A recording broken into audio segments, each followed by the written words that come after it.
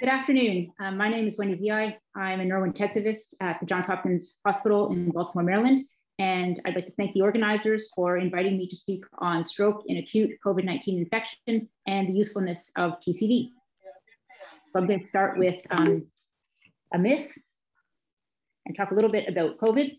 I have no relevant financial relationships with commercial entities to disclose.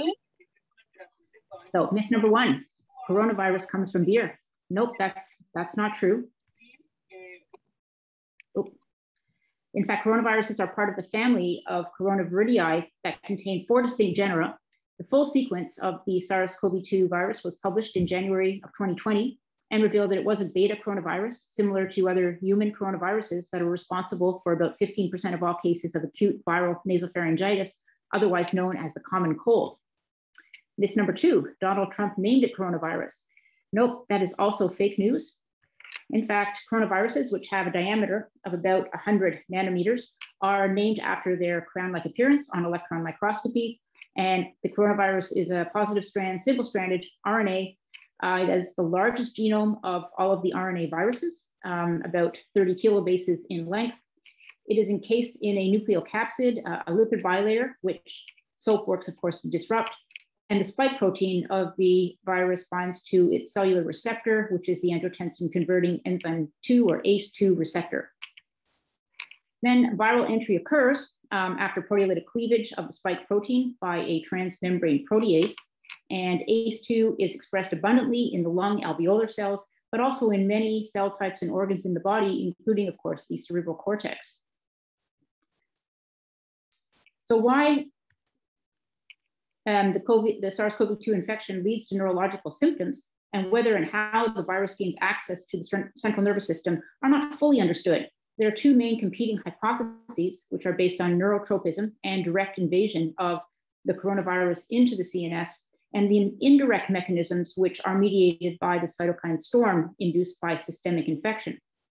Other mechanisms include para-infectious immune-mediated neurological complications of severe systemic disease, exacerbation of baseline neurologic disorders, and of course, treatment-associated neurologic complications. So, is it a myth or fact that coronavirus causes large vessel occlusion in the young? Well, this is an article that came out fairly early in the pandemic in the New England Journal of Medicine, and over a 2-week period from March 23rd to April 7, 2020, at the Mount Sinai Hospital, a total of 5 patients who were younger than 50 years presented with new onset symptoms of large vessel ischemic stroke. And all 5 of these patients tested positive for COVID-19. And by comparison, every 2 weeks over the previous 12 months, the service had treated many fewer, on average less than 1 patient younger than 50 with a large vessel stroke. So these 5 patients had an elevated PT, PTT, fibrinogen, D-dimer, and ferritin, consistent with a hypercoagulable state, and presence of disseminated intravascular coagulation, or DIC. So the COVID-19 cerebrovascular disease does seem to be predominantly ischemic and to involve large vessels. In older people, it does tend to reflect the underlying severity of the systemic disease and the hyperinflammatory state, whereas in younger patients, it seems to be due to a hypercoagulopathy. This is a systematic review, which included data from 37 articles, 12 retrospective, 2 prospective, and other case reports in series. And the most commonly reported neurologic manifestations of COVID were myalgia, headache, altered sensorium, hyposmia, and hypogeusia, altered taste and smell. Uncommonly, the COVID-19 virus was found to present with central nervous system manifestations like ischemic stroke, intracerebral hemorrhage, encephalomyelitis, and acute myelitis, and peripheral nervous system manifestations like Guillain-Barré syndrome and Bell's palsy, and sometimes skeletal muscle symptoms like rhabdomyolysis. So these authors concluded that while COVID-19 typically presents as a self-limiting respiratory disease, it has been reported in about 20% to progress to severe illness with multi-organ involvement, and the neurologic manifestations are not uncommon, although most are found to resolve with treatment of the underlying infection. This is another early study from Wuhan, China, of 214 patients, where they divided these patients into those with non-severe infection, about 59%, and severe infection, about 41%, according to respiratory status. And compared to the patients with non-severe infection, those with severe infection were older, they had more underlying disorders, especially hypertension, They had fewer symptoms of typical COVID like fever and cough. And overall, 36% had neurologic manifestations, which were divided into 3 categories: central nervous system, such as dizziness, headache, impaired consciousness, acute cerebrovascular disease, ataxia and seizure; peripheral nervous system manifestations like taste, smell, and vision impairment, as well as nerve pain; and then skeletal muscle manifestations. And those with the severe disease seem to have a much higher incidence of these neurologic complications, 31%, compared to those in the non-severe group at 21%. Those in the severe group also were more likely to have acute cerebrovascular diseases like stroke at 5.7% compared to 0.8%. So their conclusion, of course, was that patients with COVID-19 commonly have neurologic manifestations. In other cohorts, ischemic stroke has been much less common. So in a Spanish cohort, ischemic stroke was only found in 1.3%. And in a French cohort, they performed 13 MRIs on patients who had non-focal findings, but they did have encephalopathy. And they found only 2 patients had acute or subacute strokes, whereas 11 had bilateral frontotemporal hypoperfusion and 8 had leptomeningeal enhancement. The CSF was negative. The PCR test for COVID was negative in all of those cases. This is another study from local stroke centers in the state of Maryland. It is a retrospective analysis of quality improvement data reported by the stroke centers in Maryland. And these investigators looked at the number of admissions for stroke overall and by stroke subtype between March and September of 2020 during the peak of the pandemic, and compared these with the same time period in 2019, so a year earlier. And they looked at the median last known well time to hospital arrival time, the number of intravenous thrombolysis cases and thrombectomy cases as well. And what they found was a significant decrease in intravenous thrombolysis treatment, which was a mean of 88 per month compared to a pre-pandemic mean of 115 cases per month, but no significant decrease for thrombectomies. The pandemic also decreased the probability of admissions for stroke and transient ischemic attack by 19%, for acute ischemic stroke by 20%, for the number of intravenous thrombolysis cases by 23%. There was no difference, however, in the number of admissions for subarachnoid hemorrhage, which was a mean of 28 per month compared to a prior mean of 31 per month. So let's turn to TCD now and how this might help us with the evaluation of stroke in COVID. So circulating microemboli within the cerebral arteries can, of course, be detected in real time using TCD ultrasound waves that are backscattered from the surface of emboli and manifest as these high intensity transient signals or hits within the Doppler spectrum. These are very brief, they're unidirectional, and they produce a characteristic chirping sound as they pass through the sample volume. So we were interested to study whether patients who had COVID, who did not have known strokes, had microembolic signals on TCD exam. And for a brief period of time, we had converted our neurocritical care units to COVID units during April and May of 2020. And we studied 16 patients with confirmed COVID in this prospective TCD study from the two units. The TCD exams were performed as standard of care for the indications of encephalopathy and suspicion of cerebral emboli. And the MCAs of the brain were monitored through the temporal acoustic window with patients supine, resting quietly. This was using manual monitoring and 2 megahertz probes with 8 millimeter sample volumes. And we performed monitoring for only 15 minutes, which is of course inadequate for typical microembolic signal monitoring. But at this time, there was great hesitancy to go into these rooms and into the COVID units. It was very, there was a lot of fear and anxiety. And one of our techs was willing to do this. And so it was an abbreviated exam, but we did manage to get TCDs on all these patients. We performed some other tests, which were transthoracic echocardiography for ejection fraction and markers of diastolic function and global longitudinal strain. We also calculated the arterial oxygen content from the values of hemoglobin and the fractional oxygen saturation at the time of the TCD using the equation that you see here. And this is a table that shows the 4 groups of patients. There were 26 patients in all included. 16 had confirmed COVID-19 infection. 2 of these had acute ischemic stroke secondary to large vessel occlusion. And then there were 10 non-COVID stroke patients who were included for comparison. 2 of the COVID negative patients had severe ARDS and stroke due to large vessel occlusion. And the other COVID negative patients with acute ischemic stroke did not have ARDS or any respiratory compromise. The median age of the COVID patients was about 64 years and about 59 years for the non-COVID patients with strokes. So in this table, almost all of the COVID patients were on mechanical ventilation, and ARDS was moderate or severe in over half of them, as well as in the 2 COVID negative stroke patients with ARDS. On the echocardiogram, the ejection fraction was a median of 60%, and there were no differences in EF between the COVID-19 negative patients with the COVID-19 positive patients, nor between the COVID positive versus negative stroke patients. This table shows laboratory values on admission. In the COVID-19 positive patients, the CRP, D-dimer, and fibrinogen were all elevated, as they also were in the COVID negative patients who presented with stroke. And here we see that TCD was performed at a median of 4 days with a range of 2 to 5 days after admission. And at the time of TCD, all of the patients were afebrile. The hematocrit was below normal in all but 4 patients. And in the COVID positive patients, again, the CRP, D-dimer, and fibrinogen were all elevated. This graph shows the mean blood flow velocities in 3 of the groups.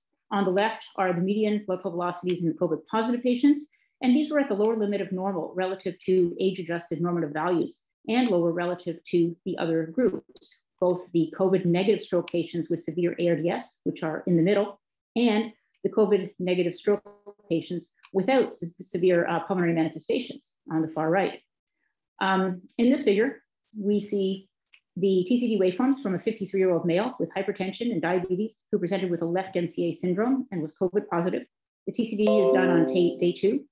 And the image shows low blood flow velocities, and the morphology of the wave is monophasic or biphasic. We're really unable to see any peak systolic points here.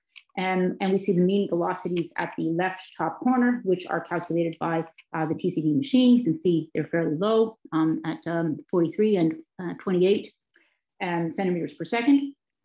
And we should note that, in normal TCD, the waveforms are always triphasic with a long peak systolic phase. And this is a normal TCD spectrum. And you can see the rapid systolic acceleration and stepwise deceleration during diastole and significant end diastolic velocity.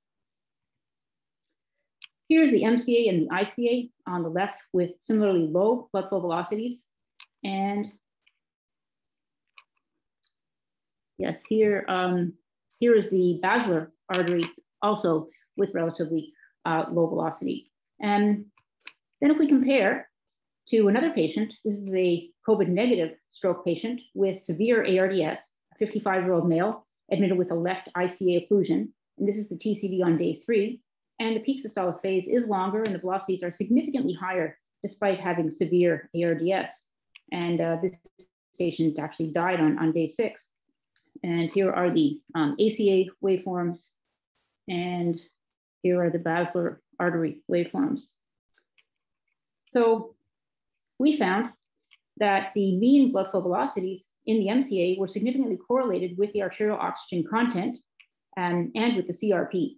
And we found weak inverse correlations with the BUN to creatinine ratio, but not with the other variables tested, including the hematocrit, which was not significantly correlated despite being very low.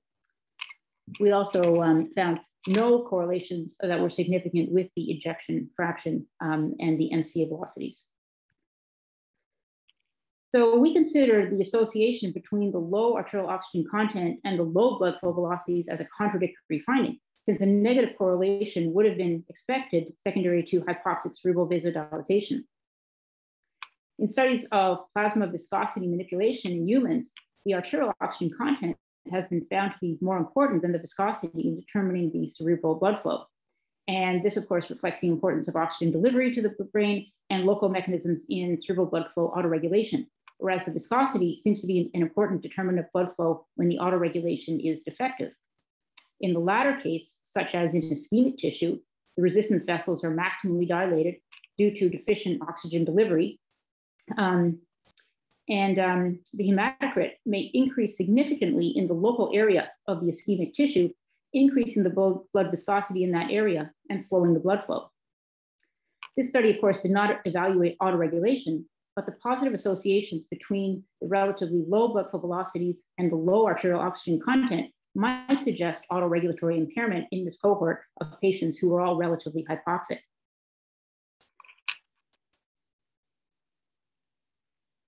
We did not detect any microembolic signals, although our period of observation was not adequate to definitively answer this question. So abnormal hemostasis is, of course, a well-recognized complication of COVID-19, including elevated D-dimers and markedly elevated fibrinogen levels. And the hemostasis abnormality in the lungs appears to result from a localized thrombosis rather than a DIC or a sepsis-induced coagulopathy. So if we propose that a similar microthrombotic pathology occurs in the cerebral blood vessels, we wouldn't necessarily expect to see embolic signals on the TCD, which are typically associated with cardiac emboli or emboli from more distant sources, proximal sources. And similarly, we did not find any TCD signs of vasculitis, which is also consistent with the autopsy findings. So this is from an autopsy study with about 20 patients. And these are images from patients who did not have any previous neurologic deficits. And it shows these perivascular inflammatory infiltrates, which were composed mostly of CD8 positive T cells and CD68 positive macrophages. And the presence of these T lymphocytes and macrophages associated with this perivascular inflammation seems to support the idea that microvascular injury may play a role in COVID-19 neurologic manifestations. Now, this is not to say that microemboli have not been detected in COVID patients. And this is an interesting study which performed contrast-enhanced TCD in 18 mechanically ventilated patients with severe COVID-19 pneumonia using agitated saline injected through a peripheral intravenous line in the arm or a central line in the internal jugular vein. And the first major finding from this study was that 83% of the patients had detectable microbubbles. And this prevalence is much higher than that reported in prior studies of patients with ARDS, and also much higher than would be expected from the natural occurrence of patent foraminal valley. In panels A and B, we see continuous spectral waveforms of the middle cerebral artery during insonation over about 5 seconds, and panels C and D show the power M mode, and the positive microbubbles appear as vertical lines. The contrast-enhanced TCD detected a median of 8 microbubbles with a range of 0 to 300. The second finding was that the PaO2 to FiO2 ratio was inversely correlated with the number of microbubbles. So as the ratio goes down, you see the number of microbubbles goes up. And thirdly, the number of microbubbles was inversely correlated to the lung compliance. So these data suggested that pulmonary vascular dilatation may be a significant cause of hypoxemia in some patients with COVID-19 pneumonia. And somewhat surprisingly, it actually tracked with poor lung compliance. So the authors hypothesized that the detection of these transpulmonary bubbles might be analogous to hepatopulmonary syndrome seen in chronic liver disease, which is characterized by pulmonary vascular dilatations with increased blood flow to the affected lung units, and that results in a ventilation perfusion mismatch and hypoxemia. So the normal lung filters out these microbubbles from the agitated saline because the bubble diameter is larger than the normal pulmonary capillary. But in hepatopulmonary syndrome, and similar to what was observed in this study, it was hypothesized that the presence and the degree of these bubbles correlated with the degree of hypoxemia. This study seemed to raise the point that there may be a novel therapeutic target here in looking at management of hypoxemia associated with COVID-19. And finally, Batra et al. Reported on 6 consecutive patients with confirmed COVID-19 who underwent TCD evaluation for cerebral microemboli in the setting of suspected or confirmed acute ischemic stroke. And again, they did bilateral insonation of the middle cerebral arteries using a 2 megahertz probe for a period of 45 to 60 minutes. So an adequate duration of monitoring. They used an 8 millimeter sample volume and 9 decibel detection threshold. And a total of 8 TCD studies were performed in 6 patients with COVID-19 at a median age of 65 years. 4 of these had confirmed ischemic strokes and 2 had refractory encephalopathy. And they found microemboli in 3 male patients, 2 patients who had a stroke and 1 who had prolonged encephalopathy. And these were of varying intensity and identified in multiple vascular territories in 2 of the patients, and they persisted despite therapeutic anticoagulation in a 3rd patient. And of the 3 patients without evidence of microemboli on TCD, 2 of these had stroke and 1 had refractory encephalopathy. So the identification of the microemboli in 3 of the 6 patients studied over a 2-week period suggested to these authors that microemboli may not be uncommon in patients with COVID-19 who develop neurologic symptoms. However, this study did consist of patients in whom neurologic consultation was obtained and the consulting neurologist requested a TCD emboli detection study. So there's a possibility of selection bias, of course. The authors did evaluate the potential relationship between the circulating microemboli and the systemic inflammatory and coagulation markers, the CRP, ferritin, and D-dimer, which are all routinely monitored in COVID-19 patients.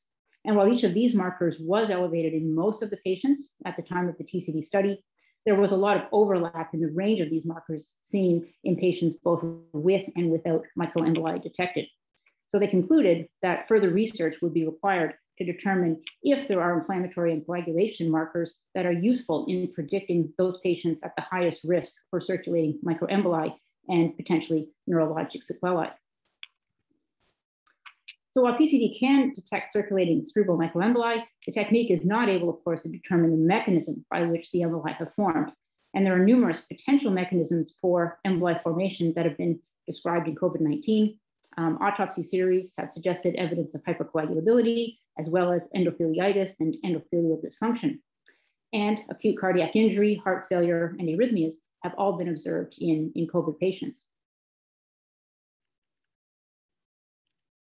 So in conclusion, we have 3 potential roles identified for TCD in COVID-19 infection. The first is our study, which found low blood flow velocities in COVID-19 with severe ARDS and critical illness, and identifies potentially impaired cerebral autoregulation, where arterial oxygen content is correlated with cerebral blood flow velocities. In the second study, there was the association of microbubbles with severe hypoxemia, and this identified intrapulmonary vasodilatation, which could represent a novel therapeutic target in the management of hypoxemia associated with COVID-19.